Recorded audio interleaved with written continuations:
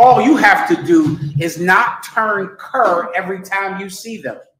Is not give up your dignity and your integrity. You must honor your oath. And you took an oath to stand if it meant losing your life with our King Jesus Christ.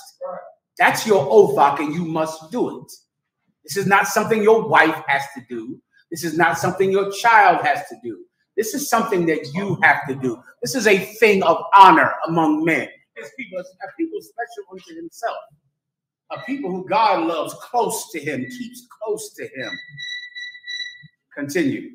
Above all people that are upon the face of the earth, the Lord did not set his love upon you, nor choose you. Stop. The Most High did not set his love upon you or choose you. Because once again, this can be something that you might want to understand. Let me give you brothers one of my first orders for tonight. First of all, this I would pray with a fervent, sincere prayers that the IUIC would come and circle one of our schools. I would pray that something like that would happen. And the Lord God that sits in heaven, if he is merciful, he'll let it happen. Here's what you're supposed to do. If you're alone in that school, you go outside. Right. In the UPK, Geno Jennings stays inside. You're not allowed to stay inside.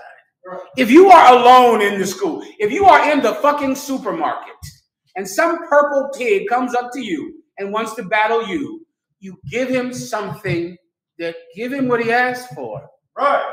Do you understand? Oh, give him exactly what he wants. If you're out with your wife at a goddamn gender reveal with the blue dye all over you, and some purple faggot wants to battle you, give him exactly what he came there for.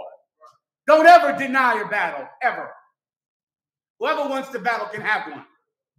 They can have one anytime they want it. And the IUIC are a bunch of filthy sinners, homosexuals, thieves, and liars. I have their mug shots up here, and I can play tonight, or General Yohana will put them up on the screen.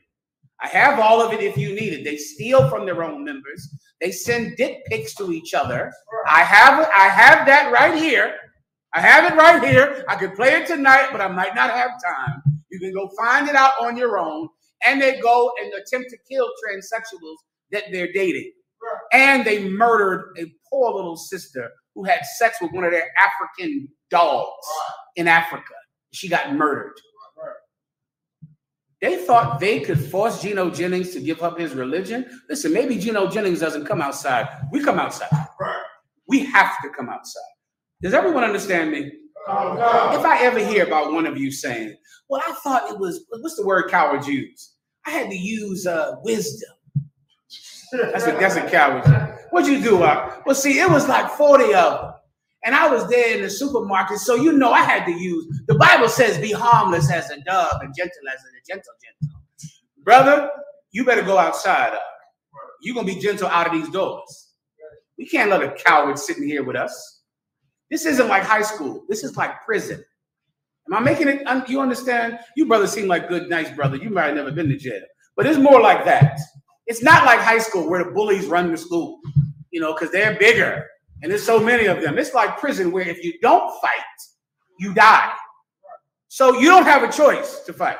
You have to defend yourself. You can never let anyone punk you, ever. Why? Because you stand for the King of Israel. Right. You represent him. And if you are a coward, then Christ is a coward. If you are divided, then Christ is divided.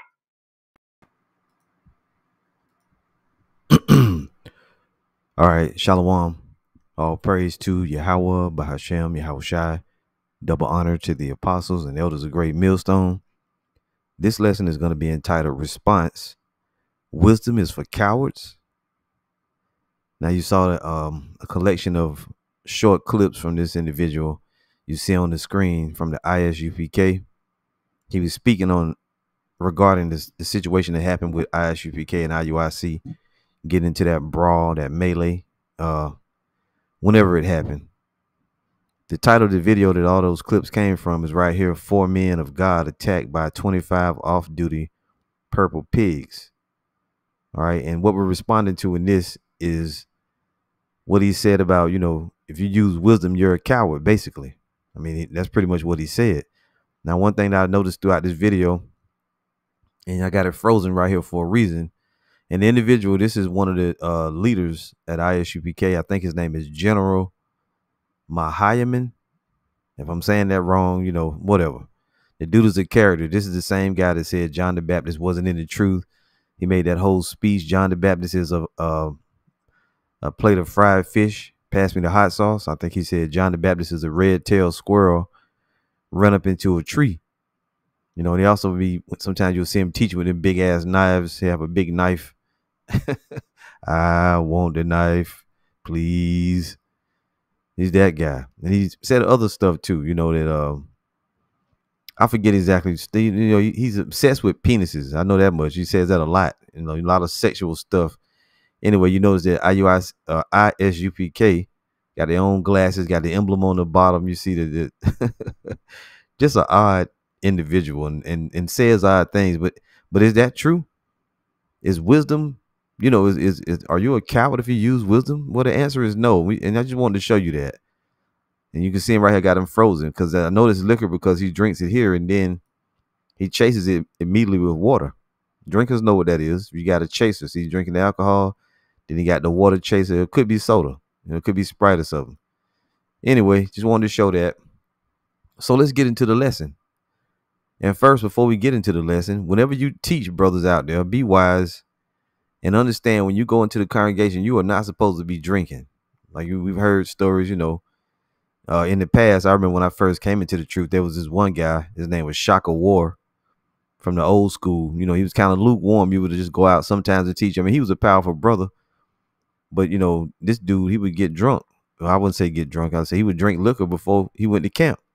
So make sure you don't be doing that, because this guy was, you know, going off for doing that. He's in the congregation. It'd be different if you know, I don't know. I'm just going to speak on what I know, what I see.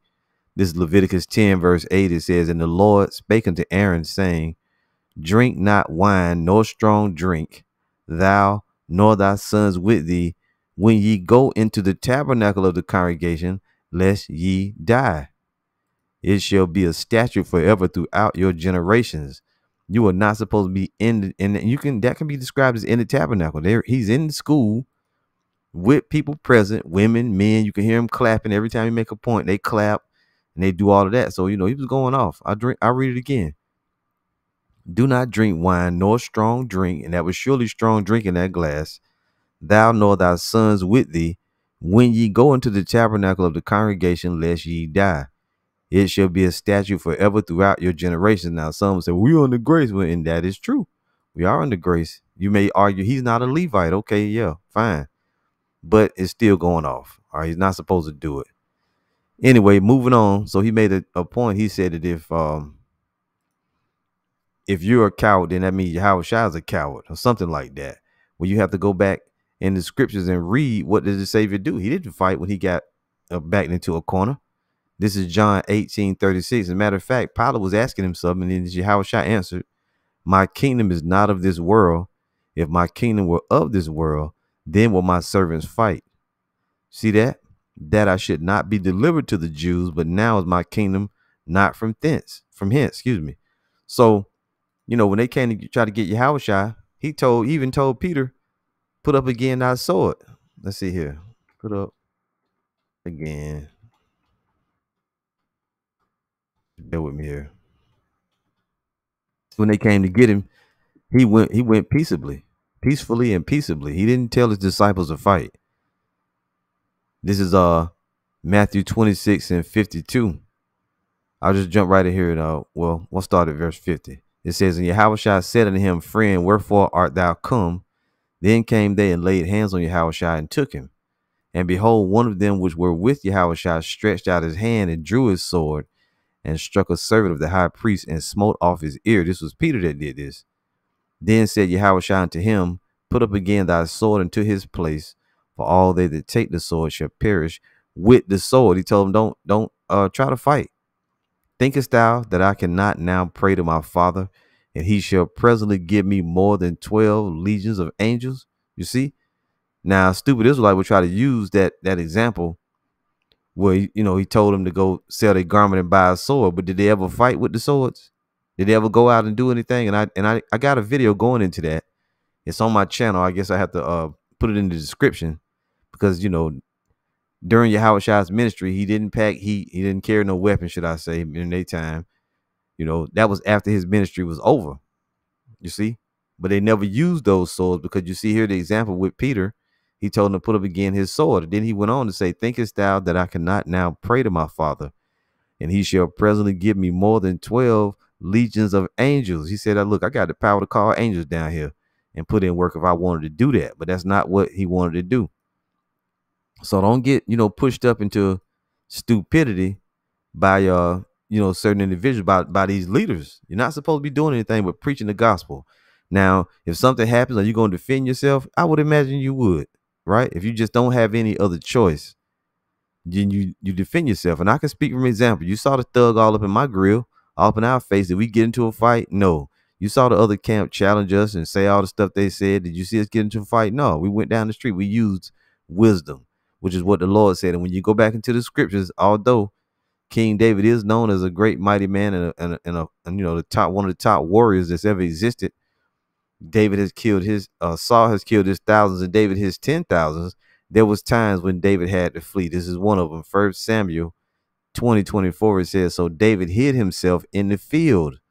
And when the new moon was come, the king sat down to eat meat. And don't forget, when Saul tried to pin David to the wall with his javelin, right? He ran, he fled, he hid in the cave. He did all of that. And then you had the Savior, Yahushua, hiding himself. This is John 8:59. You know what? Matter of fact, let's open this up. John 8. And I'll start at verse 56. He says, your father Abraham rejoiced to see my day, and he saw it and was glad. Then said the Jews unto him, thou art not yet 50 years old, and hast thou seen Abraham? Yahushua said unto them, verily, verily, I say unto you, before Abraham was, I am. Then took they up stones to cast at him. But Yahushua hid himself and went out of the temple, going through the midst of them, and so passed by. What did he do? He hid himself, right? He made himself either invisible or he teleported. Then took they up stones to cast at him, but Yahushua hid himself. He didn't sit there and try to fight them all, and he had power. And went out of the temple, going through the midst of them, and so passed by. You see? So don't listen to the foolishness about if you use wisdom that you're a coward. Okay? And right here in Ecclesiastes, there's a time for certain things. Or should I say there's a time for everything, as we read it here. A time for everything. Ecclesiastes 3:1. To everything there is a season, and a time to every purpose under heaven. And then it goes into all the different things, time for this, a time for that. Verse 5 says, a time to cast away stones, and a time to gather stones, a time to embrace and a time to refrain from embracing. Yeah, you're going to hug at times, but other times you're not going to hug. A time to get and a time to lose, a time to keep and a time to cast away, a time to rend and a time to sow, a time to keep silence and a time to speak, a time to love and a time to hate. Listen, a time of war and a time of peace. So you have to know what time you're in. We're in the time of prophecy, which is spiritual war, but you will know when the time of literal war is, and it's not now. Now, again, I say that you could come into a situation where you may have to defend yourself. We're not speaking of that. Let me just check something out real quick, brothers. Make sure this thing recording, and it is. So I want to go read you more scriptures. So let's get into this a little bit more with wisdom, because it's all throughout the scriptures what the Lord told us to do. When we read Isaiah 33:5 is what I wanted. Listen to this. It says, the Lord is exalted, for he dwelleth on high. He hath filled Zion with judgment and righteousness. If you got judgment, you know what time you're in and what's best for the time. You got to protect this truth. It says, in wisdom, there's wisdom, and knowledge shall be the stability of thy times and strength of salvation. So wait a minute. General Mahayaman said that if you use wisdom, you're a coward. But this says, in wisdom and knowledge shall be the stability of thy times and strength of salvation. The fear of the Lord is his treasure. And if you fear the Lord, you're not going to do anything to get the ministry blame. You're not going to go around the earth like a thinking you're a mighty man. Okay. Let's see real quick here. Thy kinswoman. Let's see something real quick. I didn't bring this scripture up. I'm kind of holding the microphone with one hand, so I'm not able to type as fast as I would like to. Yeah, look at this. This is Proverbs 7. I'll start at verse 1. You know what? I'll just go right to the point. It says, say unto wisdom, thou art my sister, and call understanding thy kinswoman, that they may keep thee from the strange woman, which is what? False doctrine, other philosophies which are likened unto women, from the stranger which flattereth with her words. You supposed to say unto wisdom, she's your sister, but I guess in this dude's case, he thinks that if wisdom is your sister, then you will call her a bitch, which is completely dumb. You know, now we ain't part of the whole mess that's going on, but you can just see that the Most High is using those two groups, and they both look bad. They're exposing certain dirt on each other, which is, I things like that are embarrassing. I mean, I hate to put that in the clip, but I want you to get the totality of what the dude was saying. Now, he wasn't completely saying you, because it was kind of confusing. He was saying on the one hand, you're supposed to defend yourself, but then he ended off, and you didn't really see it, but you're supposed to defend the gospel. Well, which is it? It really sounded like he was telling people to fight. You better come outside and all of this. And he used a spiritual battle, but he made it sound like it was a physical battle.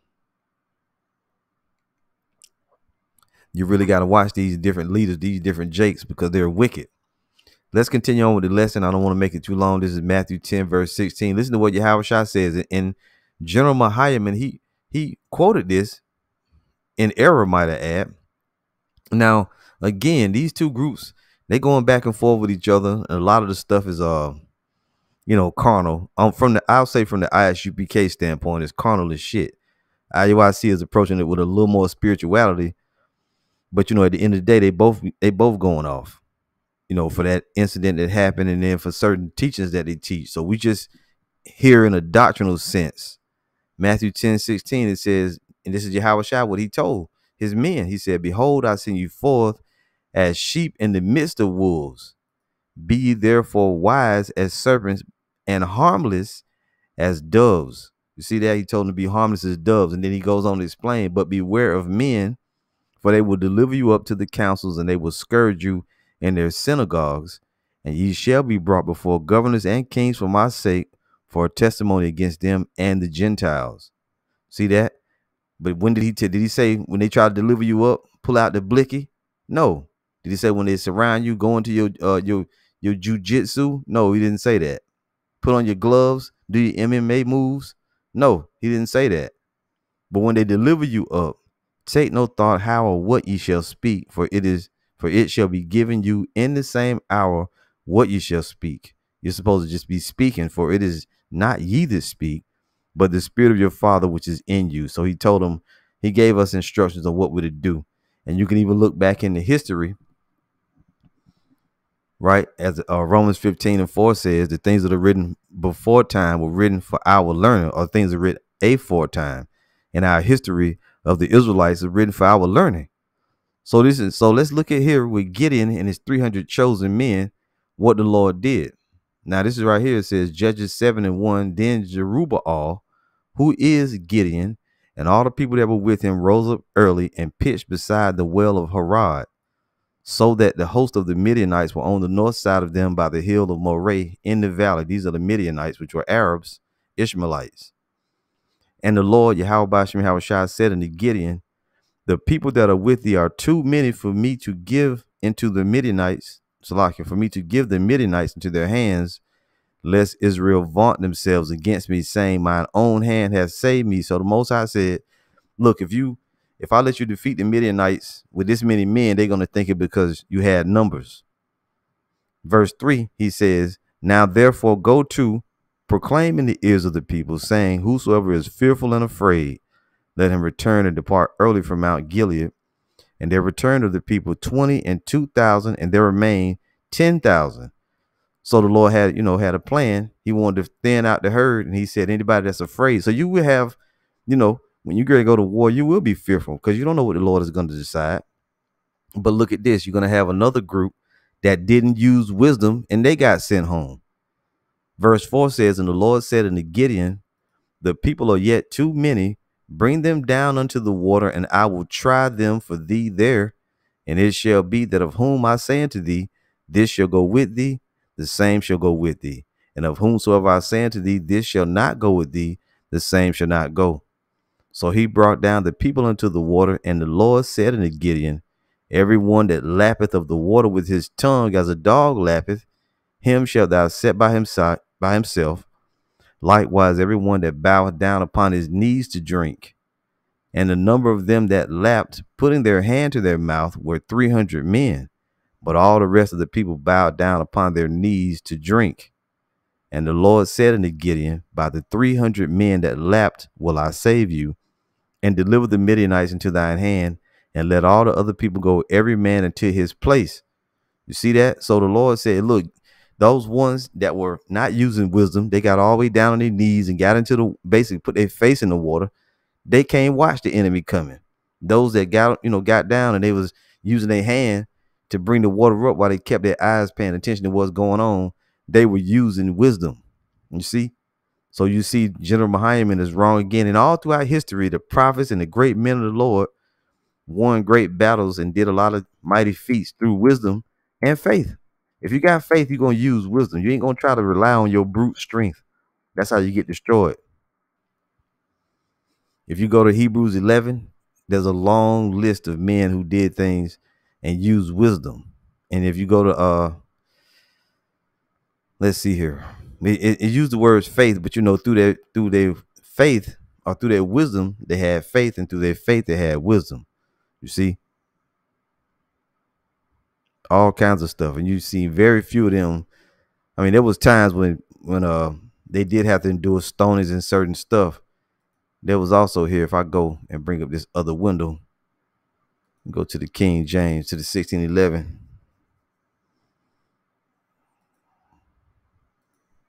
This whole chapters dealing with wisdom.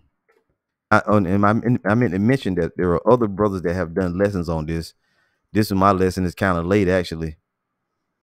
But there's whole chapters. That whole Wisdom of Solomon chapter 7 was all about wisdom. See? Wisdom of Solomon 7:30, for after this cometh night, but vice shall not prevail against wisdom. Wisdom of Solomon 8:1, wisdom reaches from one end to another mightily, and sweetly does she order all things. See? And there was another scripture that told you what? That called wisdom thy sister.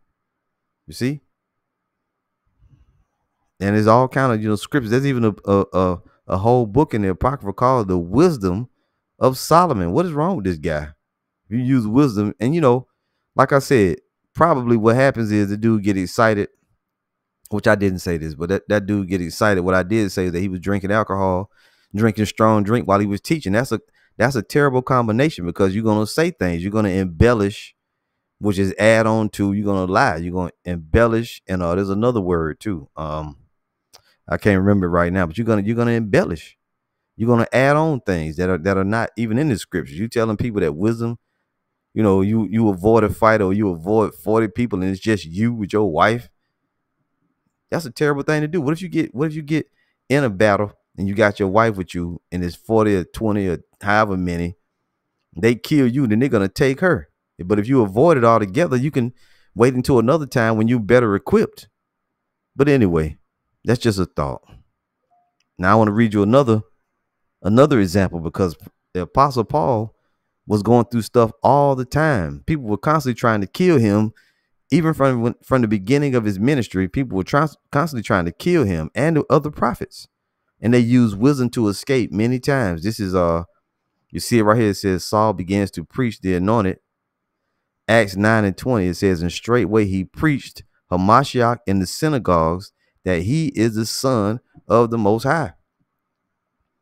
But all that heard him were amazed and said, is not this he that destroyed them which called on this name in Jerusalem, and came hither for that intent, that he might bring them bound into the chief priests?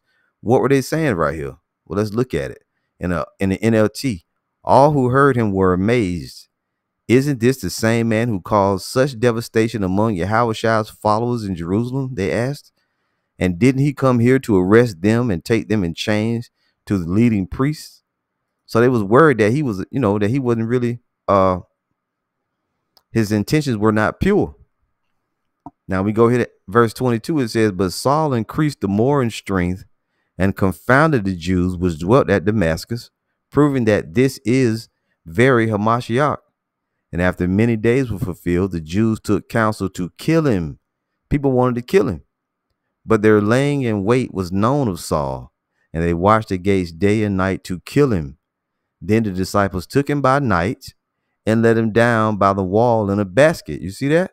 So he had to get into a basket and get let down by the wall. He didn't go and face the people. I'm Paul. Y'all can't kill. I spoke to Yahweh. Y'all can't kill me.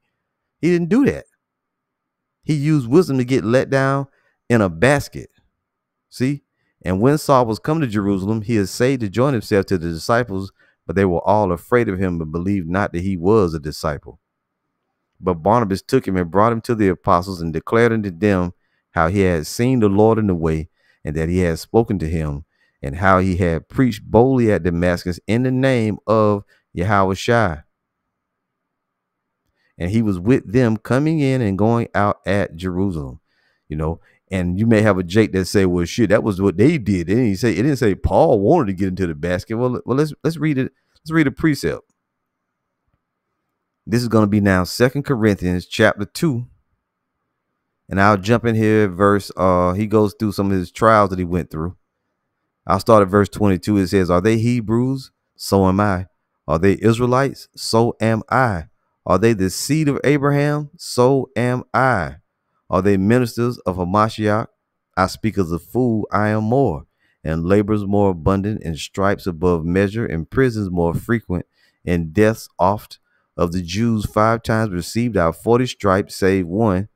Thrice was I beaten with rods. Once was I stoned.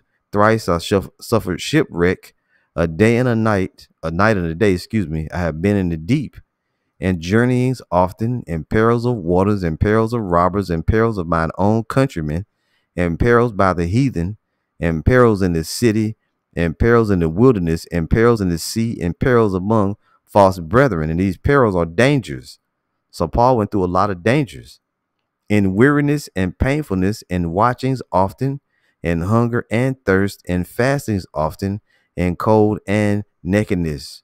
Besides those things that are without, that which cometh upon me daily, the care of all the churches. So he had a heavy portion and a lot to fulfill. He had to go through all that stuff, right? And he still had to deal with all the churches. And it says right here, in perils of robbers, and perils of mine own countrymen, and perils by the heathen, and perils in the city. So all kind of dangers, and in perils among false brethren. And Paul had to be wise, and you had to use wisdom and flee in a lot of cases. He got bit by a snake on the hand. All kind of shit he was going through. Goose jumping out every 5 minutes like Indians. Inside joke. Verse 28 says, beside those things that without, that which cometh upon me daily, the care of all the churches. Who is weak and I am not weak? Who is offended and I burn not? If I must needs glory, I will glory of the things which concern mine infirmities. The Most High and the Father of our Lord, Yahweh Shai Hamashiach, which is blessed forever, evermore, knoweth that I lie not. Listen to this, the testimony. In Damascus, the governor under Aretas, the king, kept the city of the Damascenes with a garrison, desirous to apprehend me. He said the king of Damascus, the governor of Damascus, should I say, had soldiers, and they were trying to catch me. And through a window in a basket was I let down by the wall and escaped his hands. So was Paul a coward? Because he didn't want to go out and face that army, face those troops. And finally, I got the example here where men took a damn oath. They bound themselves under a curse to kill Paul. Let's just go to it and read it, because this is the thing. I forgot what I was going to say. It was a conspiracy to kill Paul. Did he go and try to fight him? Oh, I know what I was going to say. The funny thing is that General Mahayim used the number 40 specifically. And in the scriptures, we're going to read it now. The conspiracy to kill Paul, and there were 40 men who did it. So this is Acts 23:12. It says, and when it was day, and let me look and see if I got enough time here, because this program, yeah, I gotta be quick. It gives you a 30-minute limit, and you can you can come back and record more, but it stops after 30 minutes. It says Acts 23:12, and when it was day, certain of the Jews banded together and bound themselves under a curse, saying that they would neither eat nor drink till they had killed Paul. And there were more than 40 which had made this conspiracy. So, excuse me, I said it was 40, but it was more than 40. And they came to the chief priests and elders and said, we have bound ourselves under a great curse, that we will eat nothing until we have slain Paul. Now, therefore, ye with the council signify to the chief captain that he bring him down unto you tomorrow, as though you would inquire something more perfectly concerning him, and we, or ever he come near, are ready to kill him. So they told, the chief captain, I want you to get Paul down here in the council like you want to ask him something. And when y'all bring him, we're going to kill him. And when Paul's sister's son heard of their lying in wait, he went and entered into the castle and told Paul. So Paul's nephew overheard what was going on, and he went and told him. Then Paul called one of the centurions unto him and said, bring this young man into the chief captain, for he hath a certain thing to tell him. So he took him and brought him to the chief captain and said, Paul the prisoner called me unto him and prayed me to bring this young man unto thee, who has something to say unto thee. Then the chief captain took him by the hand and went with him aside privately and asked him, what is that thou hast to tell me? And he said, the Jews have agreed to desire thee that thou wouldest bring down Paul tomorrow into the council, as though thou would inquire somewhat of him more perfectly. But do not yield unto them, for there lie in wait for him more than 40 men, which have bound themselves with an oath that they will neither eat nor drink till they have killed him. And now are they ready, looking for a promise from thee. So the chief captain then let the young man depart and charged him, see thou tell no man that thou hast showed these things to me. So what wound up happening is they wound up moving Paul because of that. So he had to flee again. And he called unto him 2 centurions, saying, make ready 200 soldiers to go to Caesarea, and horsemen 70, and spearmen 200 at the 3rd hour of the night, and provide them beasts that they may set Paul on, and bring him safe into Felix the governor. You see that? So you got to use wisdom sometimes. I mean, you really need to use wisdom in every situation. Don't be listening to these weirdos and this bad leadership and this bad advice, because at the end of the day, them dudes are Judas ghosts. They got their pockets stuffed already, and when shit hit the fan, they're gonna disappear. It ain't gonna be nowhere around when you're going through Jacob's trouble. So I just want to do that quick lesson. All right, you're not a coward for using wisdom. It's a time and a place for everything. I'll see you again soon, Lord willing. All praise to Yahweh, Bahashem, Yahweh Shai. Shalom.